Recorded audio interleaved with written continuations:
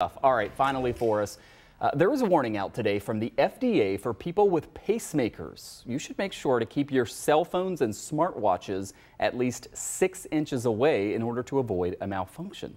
The issue here is with the magnets inside your devices. They could cause the implanted pacemakers to go into magnetic safe mode and temporarily stop working.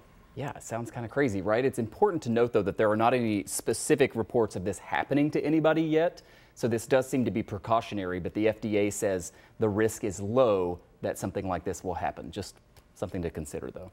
Yeah, now we want to wrap up our town hall series called Stop the Calls, an effort to fight back against those annoying robocalls. We've shown how big the problem is this week, how the calls can even be deadly, and what the government is trying to do to prevent them. Yeah, now in our series, we want to focus in on what you can actually do. And don't worry, we're not just going to say add yourself to the do not call list, though that is one of the good ideas. Yeah, we worked with other investigative journalists throughout our company all over the country to examine this problem and to look for solutions as well.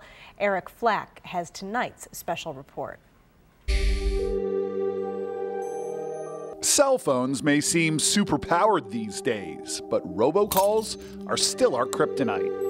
Americans got 58.5 billion of them in 2019, the most in history, according to YouMail, a company that develops robocall blocking software. I get at least 2 or 3 a day. The financial cost spiraling too. The robocalls, you could eventually give up information that can be detrimental to you, your finances. By one estimate, Americans lost a staggering $19.7 billion to phone scammers last year alone, according to Truecaller Insights, a group that studies robocall trends. So, how do you stop the calls? Tip number 1, put your number on the Federal Trade Commission's Do Not Call list. Problem is, scammers do not care about that do not call list. Do they annoy you as much as they annoy everybody else? Absolutely. Even the people who work at the Federal Trade Commission are sick of it. Will Maxon is in the office that's trying to crack down by finding and closing robocall companies. He told us another thing you can do to stop the calls is to hang up as soon as you get a robocall and make sure you block that number.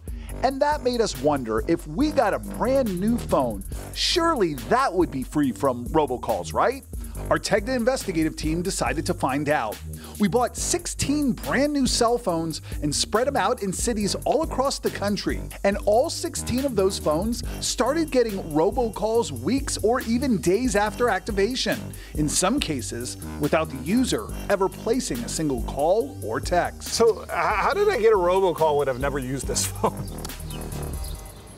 It would depend on, probably where that number came from. Meaning, if I got a number that used to belong to someone else and they were on robocall lists, then my brand new phone is on one too.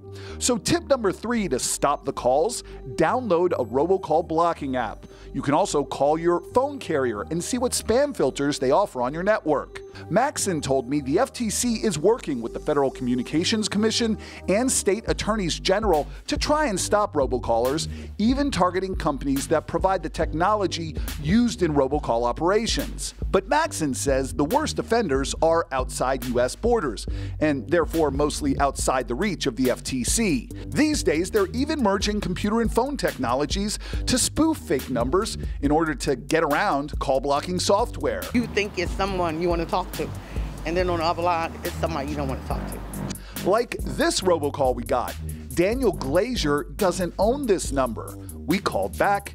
It's just a dead line. Honestly, based on the way the network is set up and the way technology is right now, that it is not possible to simply flip a switch and make something happen and make everything stop.